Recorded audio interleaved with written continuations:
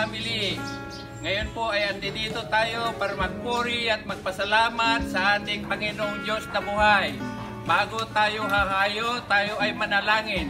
Panginoon, maraming salamat sa umagang ito na kung saan andito kami, walang laman na iba ang aming puso at kaisipan, kundi Panginoon, kayo ang laman ng aming mga puso. Kaya Panginoon, sa aming pagpupuri, sa aming pagpapasalamat, ikaw Panginoon Diyos ang magbalik sa amin ng mga pagpapalag ito, Panginoon God. Panginoon, lahat Panginoon Diyos na andito o nasa online ay pagpalain mo rin at ingatan mo kami, Panginoon Diyos, lalong-lalo sa mga COVID na ito, Panginoon God. Panginoon, itinataas din namin ang aming iglesia na kung saan sama-sama kami, Panginoon Diyos, bawat miyembro, ang panalangin namin ay andito para, Panginoon Diyos, makasama namin lahat, Panginoon Diyos, na walang gagawin kundi magpuri at magpasalamat sa inyo. Maraming salamat, Panginoon.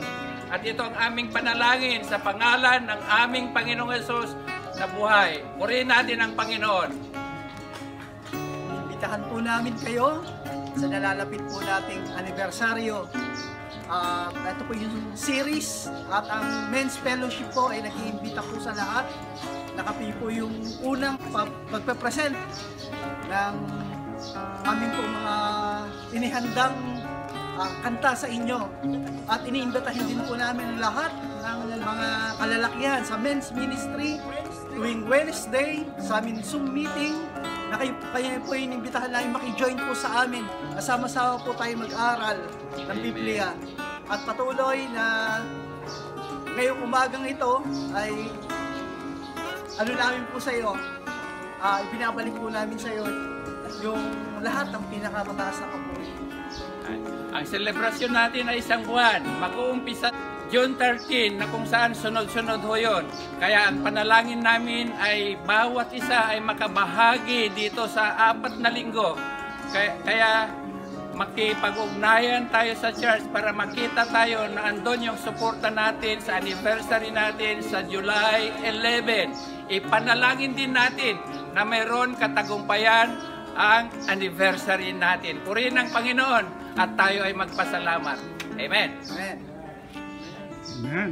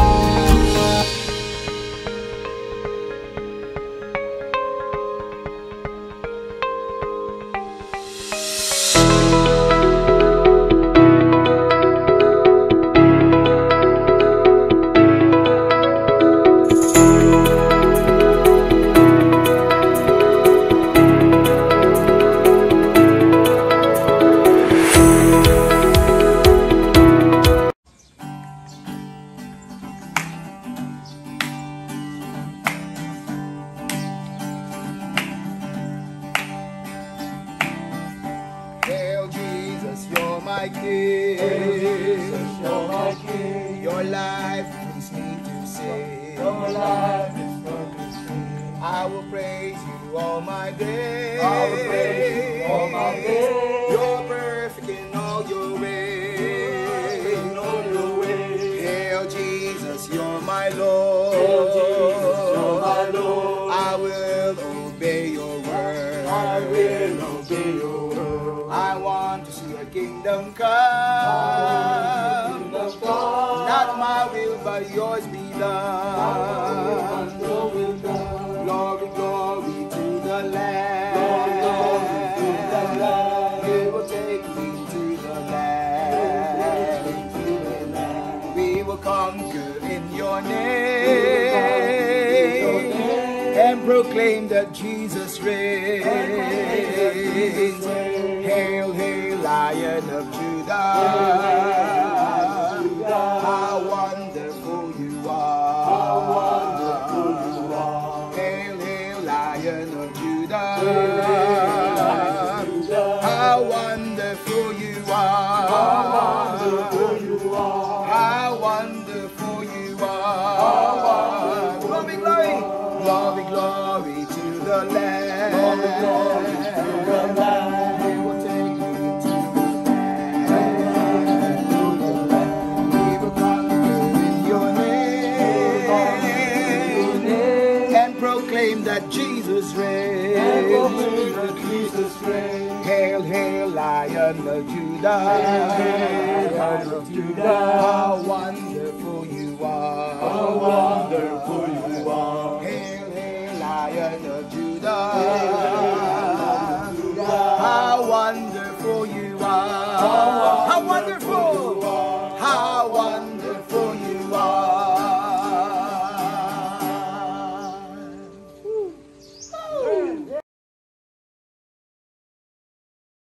Hello everyone, this is Brother Bong. We are celebrating our men's fellowship today. Kinagagala ko po kayo ngayong araw na ito. Tayo'y manalangin. Purihin natin ang ating Panginoon. Sambahin natin siya. Hallelujah. Lord, maraming salamat Panginoon. Dinadalangin ko Panginoon, tinataas ko lahat ng mga kalalakihan, mga tatay, mga kuya, mga bunso, Panginoon, mga kabataan, Panginoon. Lord, dalangin ko, Panginoon, sa araw na to, Panginoon, ay pagpalain mo, O Diyos, ang bawat ama, kuya, kapatid na lalaki, Panginoon. Lord, we pray, Panginoon, bless them. Lalong-lalo na, Panginoon, mga kumikilos, Panginoon, sa simbahan, sa men's fellowship, sa youth fellowship, Panginoon, at sa mga couples fellowship, mga kalalakihan, Panginoon. Lord, we pray, bless them. Lord, i-bless mo, Panginoon, ang bawat online, ng bawat organization, Panginoon, o mga grupo, Panginoon. Lord, pagpalain mo, Panginoon, at makapag-reach pa po sila, Panginoon, ng mga kalalakihan, Panginoon, lalong-lalo na ang mga membro, Panginoon, at mga kaibigan nila, Panginoon, ma-reach nila, O Diyos. Pagpalain mo, Panginoon, ang selebrasyong ito sa araw na to. At binabalik namin lahat ang pagpapala sa pangalan ng Ama, ng Anak, ng Espiritu Santo. Purihin ka, O Diyos Ama, sambahin yung dakilang pangalan. O Diyos, nagpapasalamat kami sa araw na ito na yung pinagkalob sa aming buhay. Dapat kang purihin at sambahin, Panginoon. Tunay nga po na dakila ka, ikaw ang Diyos na hindi nagbabago, noon, ngayon at magpakailanman. Kaya dalangin namin, O Diyos, patuloy kang kumilos sa aming buhay at sa umagang ito, mangusap po kayo sa amin. Patuloy na palakasin niyo ang aming pananampalataya, Panginoon. Patuloy na turuan na sumunod sa iyo, Panginoon. Maraming salamat. Ikaw po may tataas sa aming mga buhay sa pangalan ng aming Panginoong Yesus. Amen at amen.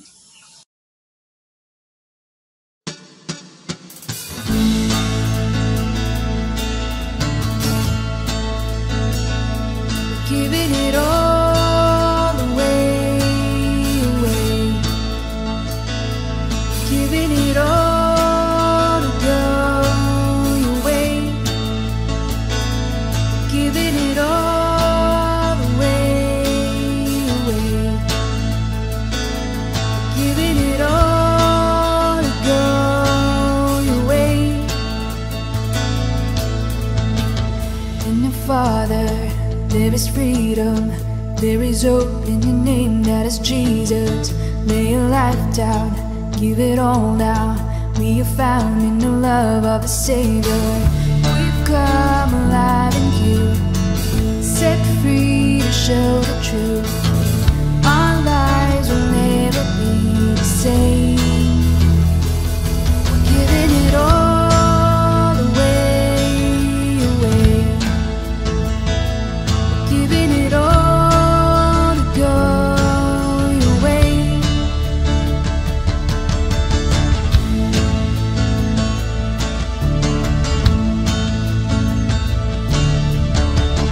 We are sold out to your calling. Everything that we are for your glory. Take our hearts now, have it all now. Let our light shine your light like the morning. We've come alive in you, set free to show the truth. Our lives will never be the same. Giving it all away. Giving it all to go your way. Giving it all away. Giving it all to go your way. The way we're singing.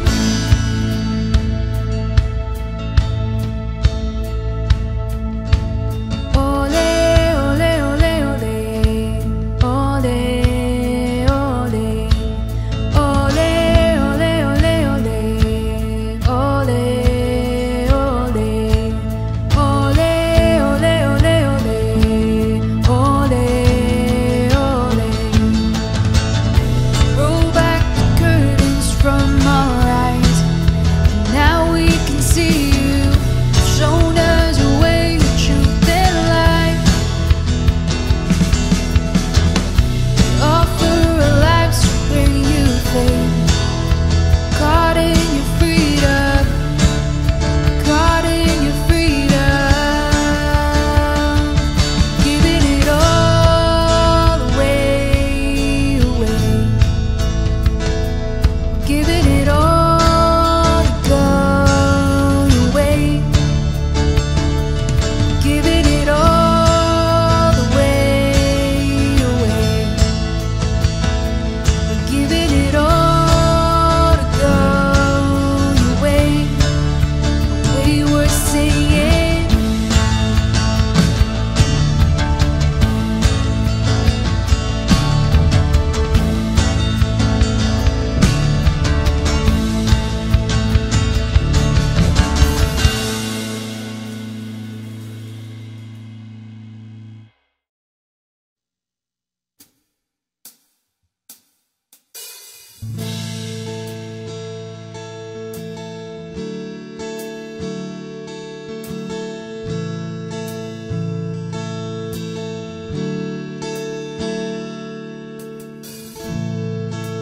Worthy of every song we could ever sing. Worthy of all the praise we could ever bring. Worthy of every breath we could ever breathe. We'll live for you.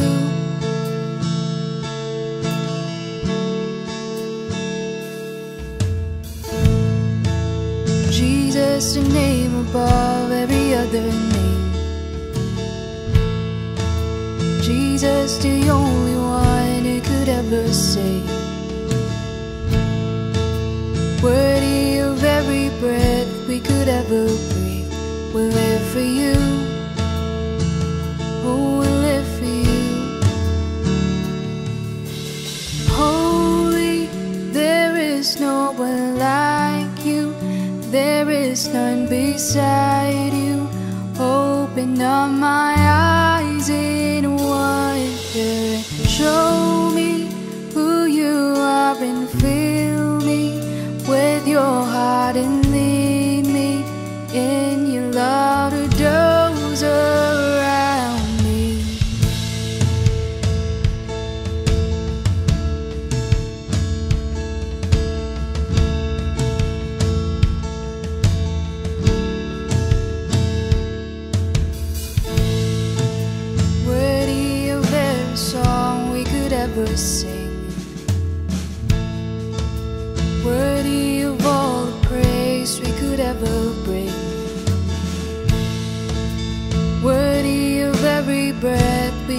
ever break. We'll live for you. We'll live for you. Jesus, the name above every other name. Jesus, the only one who could ever save. Worthy of every breath we could ever breathe.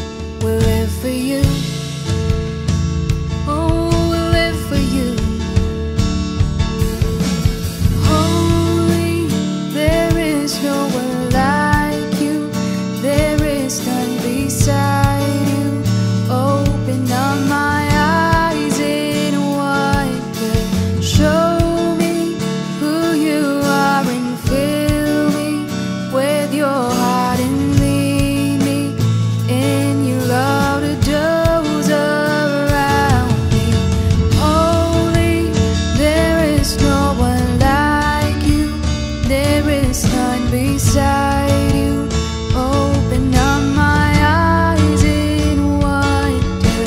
Show me who you are and fill me with your heart and lead me in your love to doze around me.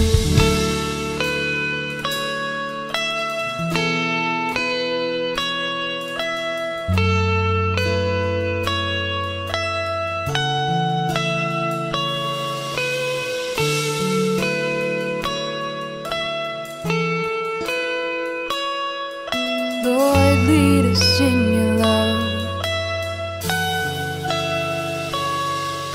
And I will build my life upon your love. It is a firm foundation, and I will put my trust in you alone, and I will not be shaken, and I will build my life upon your love. It is a firm foundation, and I will put my trust in you alone, and I will not be shaken. Holy, there is no one like you. There is none beside you. Open up my eyes in wonder. Show me who you are and fill me with your heart and lead me in your love to doze around me. Holy, there is no one like you. There is none beside you. Open up my eyes in wonder. Show me who you are and fill me with your heart and lead me in your love to doze around me. Holy, there is no one like you. There is none beside you. Open up my eyes in wonder. Show me who you are and fill me with your heart and lead me in your love to doze around me.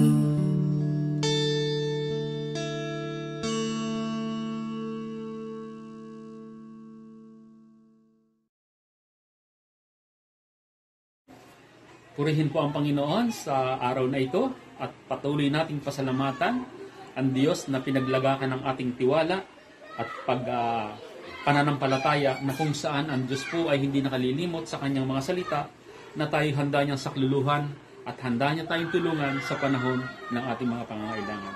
Sa ating pong mga kaloob na ibibigay sa umagang ito, ay hayaan po natin na tayo'y patuloy na humingi ng kanyang basbas ng pagpapala, sapagkat po ang Diyos natin ay laging naandiyan upang tayo ay kalingain. Pagpalain po natin ang Panginoon sa mga kaloob na ibibigay po natin sa umagang ito. Magandang umaga po mga kapatiran. Muli po dadako tayo sa panahon kung saan tayo ay magbibigay sa Panginoon. Good morning, Ellie. Good morning, everyone. This is your brother in Christ, Ed Villesa.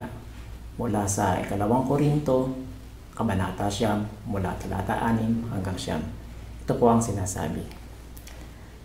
Tandaan ninyo ito, ang nagtatanim ng kakaunti ay aani ng kakaunti, at ang nagtatanim naman ng marami ay aani ng marami. Ang bawat isa ay dapat magbigay ayon sa kanyang sariling pasya, maluwag sa loob at di napipilitan lamang, sapagkat iniibig ng Diyos ang kusang nagbibigay ng may kagalakan. Magagawa ng Diyos na pasaganain kayo sa lahat ng bagay at higit pa sa inyong pangangailangan upang may magamit kayo sa pagkakawang gawa. Tulad ng nasa sulat, siya ay nagbibigay ng libre sa mga dukha, ang kanyang katwiran ay walang hanggan. In this passage of Scripture, 3 things we should remember in giving. 1. Give generously, means showing a readiness to give more to our God. 2. Give wholeheartedly, with complete sincerity and commitment. 3. Give with a cheerful heart, happy, with right spirit, and enthusiastic. For our God is able to bless us abundantly, and He will provide everything we need at all times. Be a faithful giver, for our God is faithful to His promise to bless us. Diyos amang makapangyarihan sa lahat, muli po kami ay nagpapasalamat sa iyo sa umagang ito. Kinikilala namin, O Diyos, na Ikaw ang dakilang Diyos. Ikaw, Panginoon, ang nagkakaloob ng lahat ng pangangailangan namin at gayon din po ng iba. Maraming salamat po sapagkat pinagkakalooban niyo kami ng pagkakataon, ng pribilehiyo na kami po ay makatulong sa iba, katulad na po ng matagal ng ginagawa ng iglesyang ito, kung saan na tumutulong sa mga kapatiran, sa mga tao, sa mga nangangailangan, sa community. Kaya O Diyos, kami po ay nagtitiwala sa inyo at muli po kami nagkakaloob ng aming mga offerings upang maibahagi po sa iba at maitulong po sa mga pangangailangan ng mga tao at gayon din sa mga pangangailangan ng ating iglesia. Dalangin po namin na pagpalain mo ang bawat isa sa mga kaloob na binigay nila at patuloy na magamit sa kalalago ng iyong kaharian at ng iyong mabuting balita.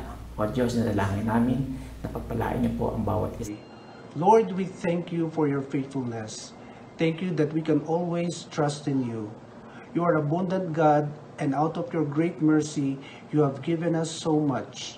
We give you this offering today. With it, we worship you and give our whole selves to you. Please now take it and use it for your kingdom and your glory.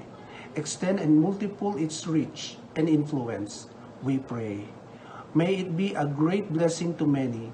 We ask all this in the powerful name of Jesus. Salamat aming Diyos na Ikaw ang Diyos na laging nakakakita ng puso ng mga nagsisipagbigay, sapagkat ito ay pagbabalik pasasalamat Panginoon, at bilang tugon O Diyos na kami pinagpala mo, hayaan po ninyo ang mga bahaging ito na aming ibibigay ay patuloy na makapagbigay ng karangalan at pagdakila sa iyong pangalan.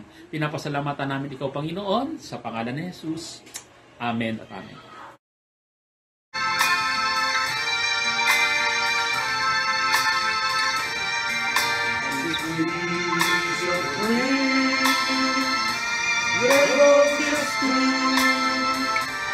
I see them blue for me and you, and I think to myself,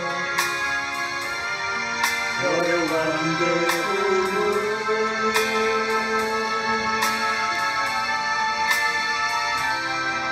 I see skies of blue and clouds of white, the bright blessed day, about such a night, and I think to myself, what a wonderful world.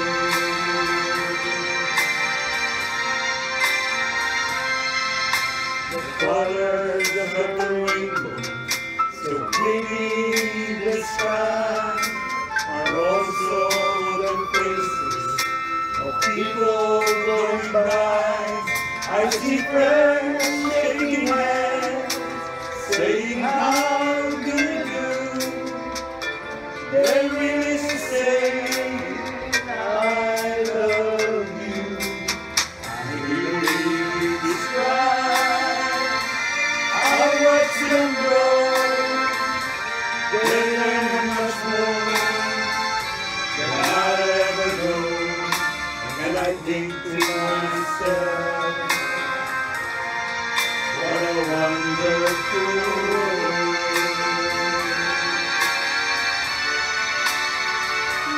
Yes, I think to myself, what a wonderful world.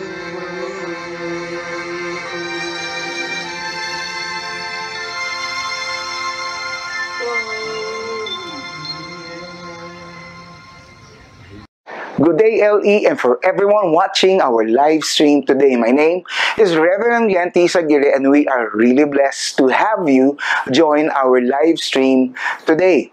Before we go to the message, I am excited to announce that the different ministries are now busy preparing for LE's 56th one-month anniversary celebration culminating on July 11th. And actually, this is the start of the celebration. Patikim lang po ito. And so, the church theme this year is going to be coming out victorious. And so, the culmination is on July 11th, 9 a.m. That's a Sunday. So, make it a point to join us, please! No? Ang tema po ng ating anibersaryo ay coming out victorious. And because of the times that every one of us have been experiencing at the moment, our church came out with the theme last year, coming out stronger. Based on 1 Peter chapter 5, verse 10. Let me read that to you. Sasariwain natin muli yung tema po natin last year. And the God of all grace, who called you to His eternal glory in Christ, after you have suffered a little while, will Himself restore you and make you strong, firm, and steadfast. For a year, we have been saying that something good can come out of our suffering, and that has been true. Many of our members went through difficulty during the COVID pandemic, and now we're about to come out of it. But we have stood by God's promise that He Himself will restore us. He made that promise that He will make you and me stronger. Papalakasin po tayo. He will make you fear. Pagtitibayin po tayo. Magiging matibay ka. At marami po sa atin ay naging matibay na. And, the text also tells us that He will make us steadfast, matatag. Sa kabila po ng mga pinagdadaanan natin, yung magsusurvive at nagtiwala sa Panginoon ay magiging matatag. Hindi po natagtag, matatag. This is possible dahil po ang Diyos po natin ay Diyos po ng biyaya. Maliwanag po yung sinabi po doon sa talata, and the God of grace. Despite the fact that we were fearful, despite the fact that we were afraid, and sometimes we complained, and sometimes our hearts wandered away from God, because God is a God of grace. You know what? He will still be faithful when sometimes we are not faithful. And so He has made us, our church, and your families, and you yourself, has become strong, became firm, and steadfast. And so, we do not just want to just dwell on overcoming and becoming stronger from our trials, yung mga pagsubok po natin. Gusto rin natin mapag-usapan ang tagumpay. So this year, you were setting it up that we need to talk about victory. We need to start confessing victories in our life, victory in our families, victory in our business, victory in the church, and victory spiritually. At kung wala namang nangyayari o bunga, sa paghihirap natin, pinag-uusapan natin yung hirap, pero wala pong nangyayari, katulad po nung nag-diet ka, hindi ka naman pumayat, nagtatrabaho ka ng trabaho, maaga ka sa trabaho, pero hindi ka naman napupromote. We can talk about positive things, like nagtanim ka, wala namang bunga, nagsikap ka, pero wala namang paglago sa spiritual life mo. Alam po ninyo, we can talk about victory, but if there is no fruit, no, asa tayo ng asap na sa kabila ng hirat at paghihintay po natin, wala tayong nakikitang bunga, hindi po tagumpay po yun. No? We want to come out stronger, but we also want to come out victorious. We want to see the fruits. Nag-diet ka, pumayat ka, may bunga. Ikaw ay nagtrabaho, na-promote ka, may bunga. No? Ikaw ay nagpagal sa iyong spiritual na buhay at ikaw ay lumago, may bunga. We do not just want to be stronger, we want to be fruitful. And so today, we're going to look at being connected. In Matthew chapter 23 to 36 to 40, the Bible teaches us that our connections determines our fruitfulness. No? Our connection with God and our connection with people is very important in order for us to be fruitful. So important that we are connected with God, a strong connection with God. Di ba yung mga cellphone, pag walang connection, nakakasar tayo. Hindi lamang po importante na malakas ang connection po natin sa Diyos, pero importante rin po para tayo ay magbunga. In order for us to be fruitful, it's not just our connection with God that is important. So important that we dwell also and focus on our connections with other people. Hindi po tayo pwedeng pahalagahan lang ang isa, no, yung connection natin sa Diyos, at kalilimutan po natin yung connection po natin sa tao. Magkasama po ito upang makatiyak na tayo ay maging mabunga sa ating ginagawa. Katulad ng sinabi ko, itingnan po natin ang Mateo 22, 36 at 40 at matatagpuan po natin dito ang pinakadakilang utos sa kautusan, no? At kasi ito'y tinanong po ng isang disipulo, ano ba ang pinakadakilang utos? So, sumagot ang ating Panginoong Jesus. Nais ko pong basahin po ito sa Mateo. Guro, alin ba ang dakilang utos sa kautusan? At sinabi sa kanya, ibigin mo ang Panginoon mong Diyos ng buong puso mo at ng buong kaluluwa mo at ng buong pag-iisip mo. Ito ang dakila at unang utos. At ang pangalawa ay katulad nito, ibigin mo ang iyong kapwa na gaya ng iyong sarili. Sa dalawang utos na ito nakasalig ang buong kautusan at ang propeta. Nung sumagot po si Jesus, dalawang bahagi ang kanyang sagot. Pag-ibig sa Diyos at pag-ibig sa kapwa. Bakit dalawa? Pinaka ang pinakamahalaga. Dahil sa dalawang utos na ito, nakaangkla o nakasalig ang buong kautusan. These two is the basic or foundational component of how we can please God and obey the law. Ibig sabihin, hindi pwedeng ihiwalay ang tamang relasyon natin sa Diyos at ang pag-uugnay natin sa kapwa. Nais ko ngayon anyayahan kayo na makipagbukas. Let's open our Bibles to John chapter 15 verse 1 to 17, and we are going to look at and try to explain how this works practically.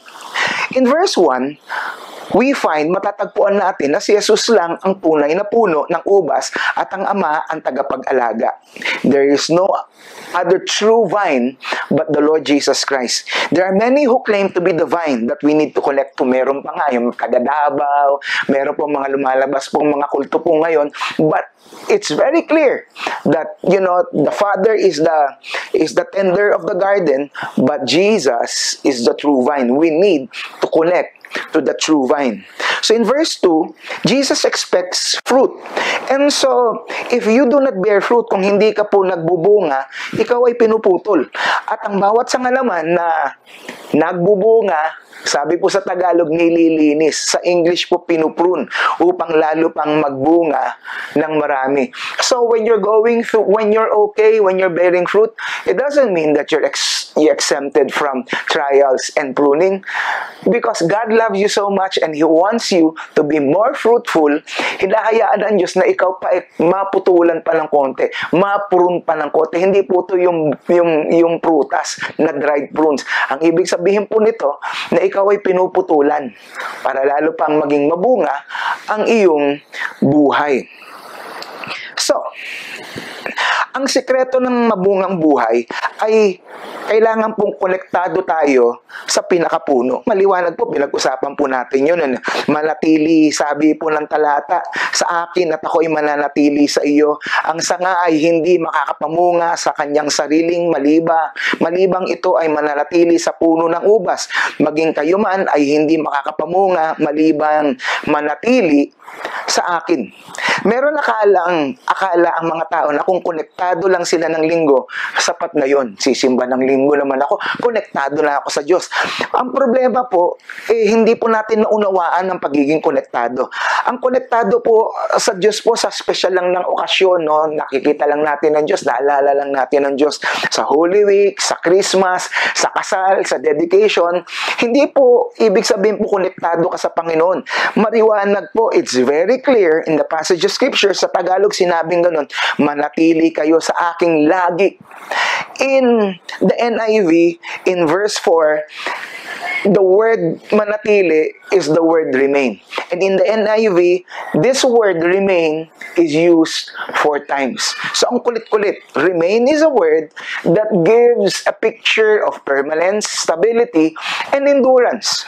At kung hindi ka mananatili sa pinakapuno, no? Kung hindi ka manatili, part-time ka. At saka nakakita ng sanga, part-time lang. Paggabi, umuwi ng bahay. Tapos sa pag-umaga, gigising, kukolekta na naman doon sa puno. Wala pong ganun. Mamamatay po yun. No? At hindi po magbubunga yun. Kung hindi ka mananatili at hindi ako mananatili sa pinakapuno, if I do not connect to the vine, you know what verse 6 says? We are thrown into the fire. You know, sabi po, if you do not remain in me and you are like a branch that is thrown away and withers, such branches are picked up and thrown into the fire. This is a picture. I don't want to scare you, but if you are not connected to Jesus Christ, you know, we cannot connect to Jesus Christ simply because we are religious or we follow traditions. We're connected to Christ because we have a personal relationship with Him. Do you have a personal relationship with the Lord Jesus Christ? Have you surrendered your life to Him? If not, this is the time. This is not an accident. You need to be connected to Jesus Christ by surrendering your life to Jesus Christ. Ephesians chapter 2, verse 8 and 9, you know, tells us that we can only have a relationship with Him not by works, not by good works, not by who we are, no, because we might boast. We can have a personal relationship with the Lord Jesus Christ because of grace. For by grace are we saved through faith, not of ourselves, not of our works, lest any man should boast. So important that you are connected to Jesus Christ. He died on the cross. He did everything. You do not have to do anything to be saved. You only need to accept the Lord Jesus Christ. But after you have been saved, salvation is grace that is given to us. But after that, hindi naman pwede, wala kang gagawin. There should be fruit. And the only way that we can bear fruit is not that we just pray once and then we detach to the vine. We need to continue to be connected to the Lord Jesus Christ. Maliwanag po ba yun? No? Amen. Amen. What does it mean to remain in Christ? Ano, kasi ilang beses ginamit po yung remain. Makulit. What does it mean na manatili? Anong ibig sabihin po nito? That we remain in Christ. There are 3 things that I would like to explain to you today. No. First of all, remaining in Christ means remaining in His Word. In verse 7. This is what it says in verse 7, if you remain in me and my words remain in you, ask whatever you wish and it will be done unto you. Napakalinaw po. God's word needs to remain in us in order for us to remain in Christ. And so, when you have accepted the Lord Jesus Christ, hindi po pwede pong hindi ka magbabasa ng Biblia. Hindi pwede pong hindi ka attend po ng small group. Non-malnourished. Ang baby po pag naisilang, hindi po kagad po okay po yan. Kailangan po maggatas po yan. Magsisimula ka po, medyo milk po muna at habang tumatagal gulay at kapos karne. But we need to remain in His words. Start reading the Gospels. Start, 1 verse, 2 verses. Pag may nagsabi siya, nagbabasa ako ng 1 chapter, huwag mo munang pakinggan yun. Whatever works for you, read. Just continue to read and feed your spirit by reading the Word of God. So what does it mean to remaining in Christ? Remaining in His Word. Next, remaining in Christ also means obeying His command. Verse 10. Maliwanag po yung sinabi po dun sa verse 10. Sabi po ganon, if you keep my commands, you will remain in my love, just I have kept my Father's commands and remain in His love. And so remaining in Christ means obeying His command. There is a difference between allowing God's word to remain in you, but then not obeying. Meron, di ba, lagi ko lang illustration, may mga bata po, pag inutusan ng magulang, alam po nila yung inutos ng magulang. Oy, maghugas ka ng plato. Oy, linisan mong yung kwarto. Pero hanggang hindi sumusunod, alam lang nila ang salita ng nanay, ng tatay, ng boss, ng kaibigan. Pero hanggang hindi mo sinusunod, hanggang hindi mo ginagawa, parang reseta yan eh. Pwede kang resetahan ng iyong doktor, at yung doktor, yung kanyang salita, remains in your wallet, but unless you do not follow what he said, mag-exercise, mag-diet, inumin ng regular ang gamot, not obeying will not help you. Bakit kailangan sumunod tayo sa kanyang utos? Why do we need to obey God's commands? Number 1, because obedience produces effective prayers according to verse 7. If you obey you obey the Lord Jesus Christ, your prayers will be very effective. Sabi pong ganon, if you remain in me and my words remain in you, ask whatever you wish and it will be done for you. One key to a fruitful prayer life is a fruitful, obedient life. So remember that. Number 2, na kailangan po natin manawaan. Why do we need to obey? Because obedience gives glory to the Father. That is in verse 8. It says, this is to my Father's glory. My Father's glory, not your glory. It's not the church glory. So when we obey, it's not because we want to glorify the church. It's because we want to give the Father glory, that you bear much fruit. So when you bear fruit, it's because we want to give glory to God. It's not to make yourself known, ang galing-galing mo. No, it's to give the Father glory. Amen. Amen naman kayo dyan. Next, why do we need to obey? Because obedience is evidence that we are Jesus' disciples.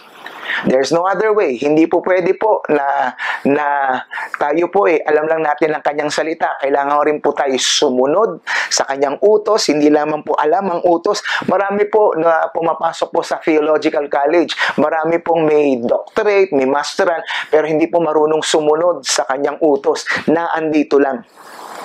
But you know what? Obedience is the evidence that proves that we are followers or disciples of the Lord Jesus Christ, according to verse 8. Sabi nga ganon, that you bear much fruit, showing yourselves to be my disciples. Remaining in Christ means remaining in His Word, then obeying His commands, and lastly, also obeying or loving people. It's so important that remaining in Christ is not just remaining in His Word, obeying His commands, pero ito na, it's not just the horizontal relationship with God. So important that the vertical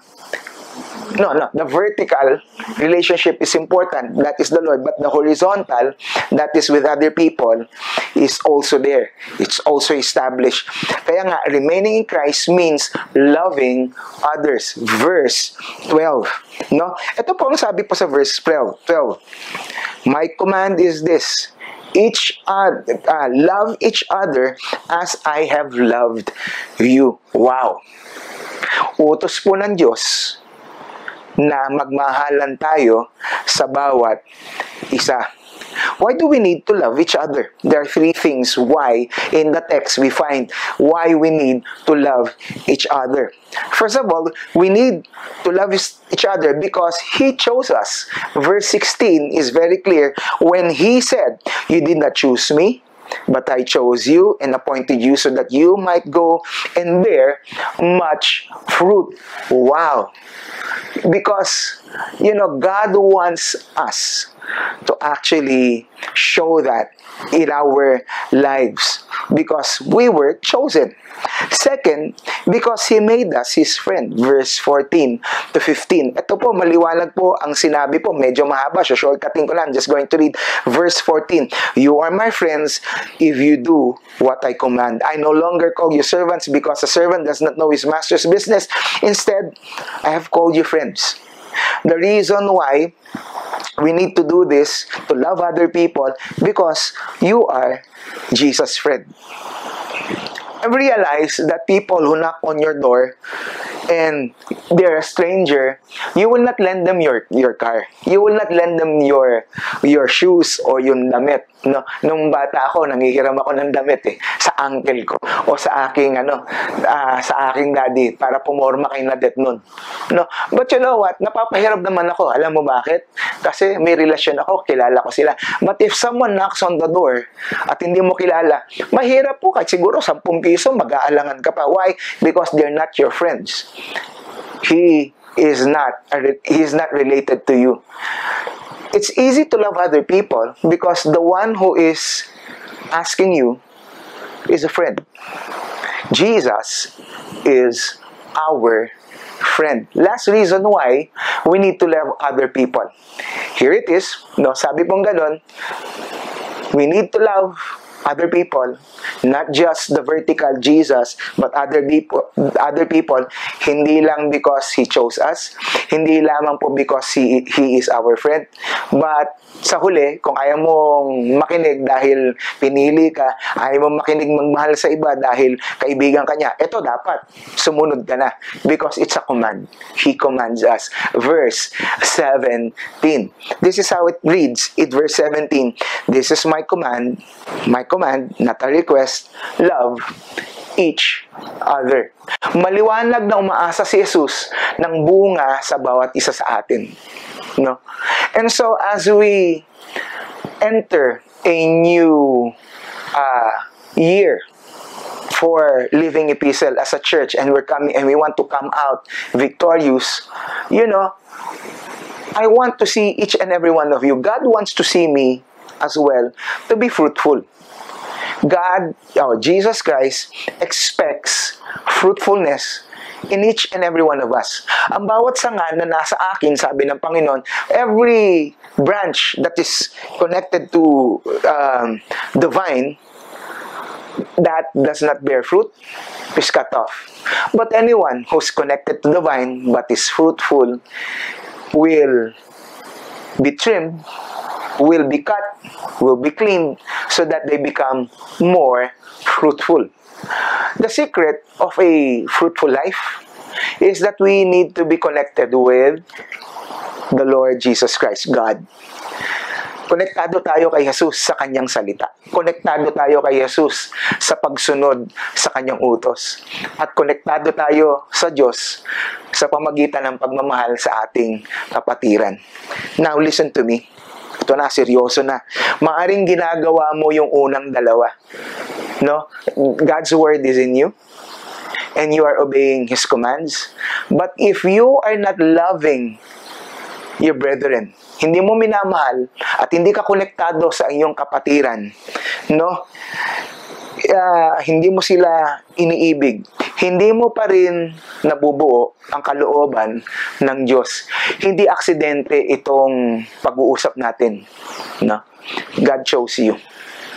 Taos sa loob mo na gawin ang pag-ibig sa kapwa dahil, alam mo, Madali gawin yun dahil kaibigan tayo ni Jesus. At dahil naisuko na natin ang ating buhay sa Panginoon, madaling sumunod sa Kanyang utos. Nawa, maging maliwanag ang koneksyon mo, maging maliwanag ang koneksyon ko sa Diyos, at hindi lamang po yun. Maging maliwanag ang koneksyon ko sa Diyos sa pamagitan ng maliwanag na koneksyon sa bawat isa. Lalo na sa mga kapatiran sa simbahan. Merong isang lalaki na umuwi sa kanyang pamilya. He's successful, lahat ay nasa kanya, lahat ng layaw, may gym po siya, may sports car po siya, sikat pa po siya, he was famous, and he was secure. And then he can retire, and then all of his needs is going to be met because he's got a big fat bank account. But as he drives into his mansion, when he's driving, the electronic gate opens, the security guard gives him a salute. He enters a mansion. It's a big house, but it's not a home. L.E., listen to me. I would like this coming anniversary that we really, truly come out victorious. That you're successful in your business, that you're successful in your family, that your careers are going up, and that you get promoted, you get a big fat bank account. But we as a family, as a church, if the church is just a house and it's not a home, it's because we do not love each other. We're not successful. We need to come out loving each other as well. My prayer is today that we be fruitful. But fruitfulness requires two things. We have a solid connection vertically to heaven, to Jesus Christ. And then we have a horizontal, solid connection with people around us. You know what? Ulitin ko, dalawa po yun eh. You might be a person who's got a lot of friends. But if you do not have a solid connection with the Father, it doesn't cut it. It doesn't really work. And so both is needed. You cannot buy God. You cannot buy that relationship. It's only when you surrender your life to the Lord Jesus Christ that makes our vertical connection to God happen. Brothers and sisters, you might be spiritual, you know all the verses and you can quote, and you've been on missions, but if your horizontal connection with other people is marred, it's a little bit hazy and malabo, hindi maganda. Marang nagsasabi, hindi bale, basta malapit ako sa Diyos. No. So important that both is clear and solid and established. We need to be connected with God, and we need to be connected with other people. And so today, as a church, or you're watching and you're not a member of the church, so important today that we have both. But we can only have a pure and solid connection with others when we start having a good connection with God. Maybe you're proud of your connection with God. You know, God's word is in you and you're obeying His word. But kulang po yun if you don't have love for others. It is Jesus' command. Lord, I pray we want to come out victorious. But Lord God, we do not want to have a church that is without love. Lord, we know that you have carried us through this pandemic, and we have come out stronger, better. Lord God, we have come out, Lord God, steadfast. But Lord, if we want to come out victorious, Lord, it starts with the foundation, loving each other. Lord, we want to come out of all of this victorious, but together, united. Is your heart truly filled with joy? I am the true vine. You are the branches.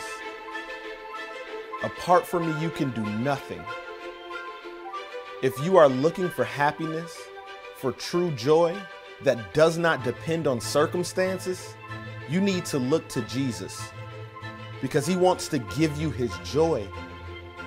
And not only does he want to give you joy, but God, the creator of the universe, Jesus, who resurrected from the dead, wants your joy to be complete.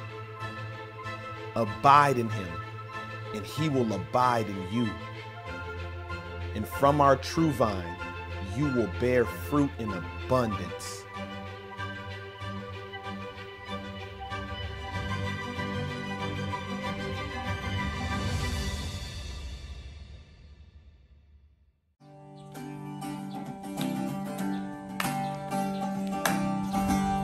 Welcome to the Face Mask Band.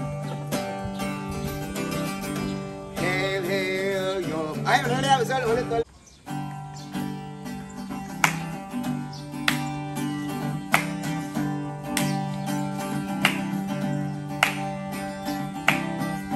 Hail, Jesus, you're my King. Jesus, you're my King. Your life brings me to sing. Your life is from to sing. I will praise you all my days. I will praise you all my days. You're perfect in all your ways. In all your ways. Hail Jesus, you're my Lord. Hail Jesus, you're my Lord. I will obey your word. I will obey your word. I want to see your kingdom come. Ready? Mamaya, yo. Okay, ready, go. What a wonderful world.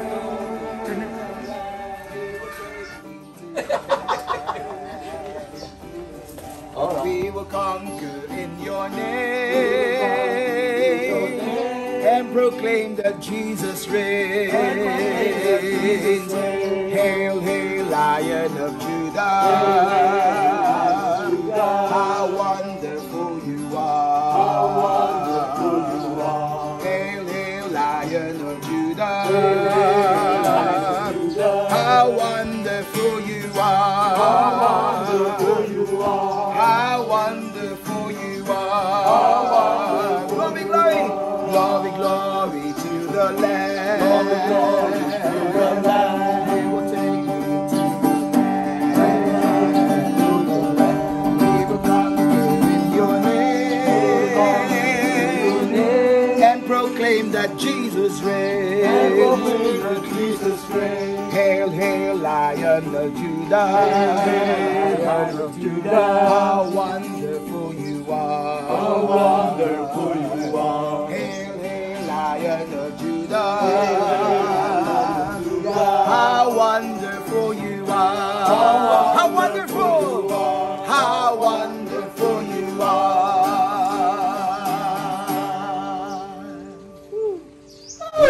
A wonderful world.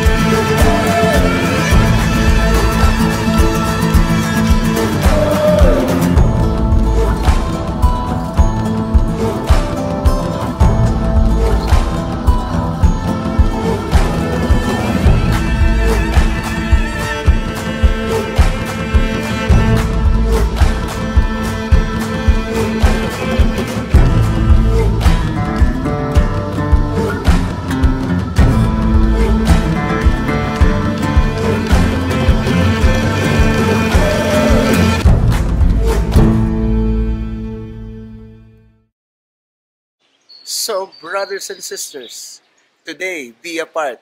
Let's level up.